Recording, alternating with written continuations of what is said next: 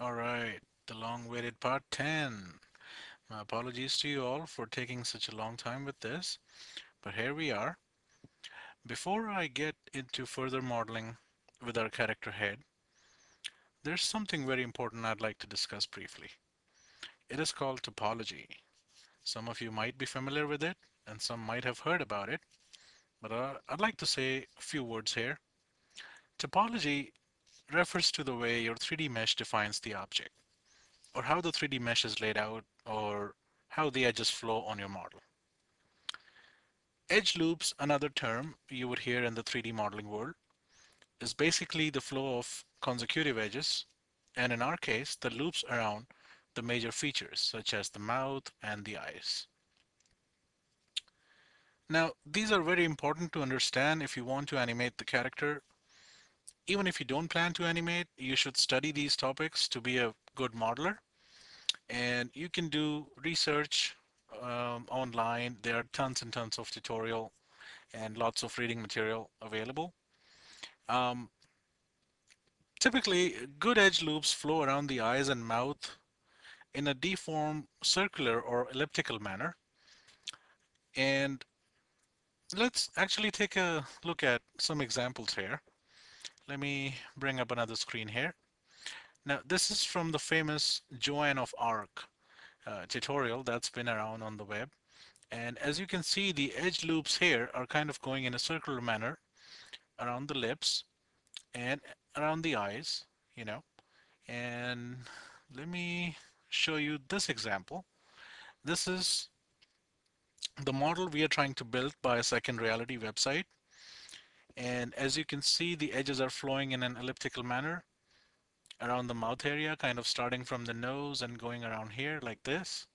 And also we got tons of loops here around the eyes, some loops here for the wrinkles if you need them, and the head, things like that. And my suggestion for you is to do a good research on these topics, and basically try to find meshes by other artists, how they have laid out their edge loops, etc. You can also study the facial muscles, expressions to understand how a face deforms, what shapes it takes, and things like that. I think enough lecture, and now maybe we should jump back to our model. And where we left was something like this. My actually computer died and I lost a lot of files, and that was the main reason why I couldn't update or, record part 10. But luckily, this weekend when I was cleaning up my old closet, I found my old backup CDs, and there was actually one version of this file saved. So which I have open now, and I'm going to use it to move further in this tutorial. So we need to add the lips, and before we do that, actually let's go ahead and fix certain edge loops here which we inserted long time ago.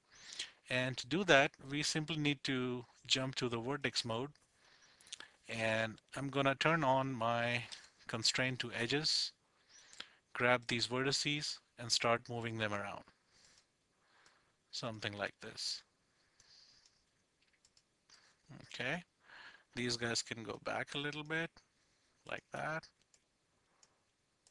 Go back there. This can come down. Let's grab this guy, bring it down like this, and something like that. So as you can see, all I'm doing is basically grabbing these vertices and changing the shape of this edge loop and kind of trying to make it go in an elliptical fashion around the mouth. And this is where we're going to add the lip. So let's go ahead and actually insert some new edges to start creating the shape of the lips. To do that, what I'm going to do is jump to the edge mode and insert vertex, turn on my snap, and I already have it set up to midpoints. So I'm going to add one vertex here, right click to finish, back to the vertex mode, turn off the snap. This new vertex is already selected. I'm going to grab this guy and connect them. All right, back to my edge mode. I'm gonna select these two vertices, sorry, edges, connect them, and then go back to the insert vertex, turn on the snap, and add one vertex here on this new edge. Jump to the vertex mode, connect these two vertices, and connect these two vertices. Something like that. Okay? And then all we need to do is start moving these vertices around, kind of giving it a very basic shape of the lips. Something like that. Let's leave it at this point and jump to our polygon mode. Select these polys, delete them, back to the edge mode, select these four edges. First of all, get out of the edge constraint mode if you're using it. And if you remember, we were using the short key D. I'm going to just hit that once. Select the scale tool and hold down the shift key and uniformly scale it down like that. And then move these guys somewhere in the middle until they cross our symmetry line. And then we can grab these vertices and start moving them around, something like this.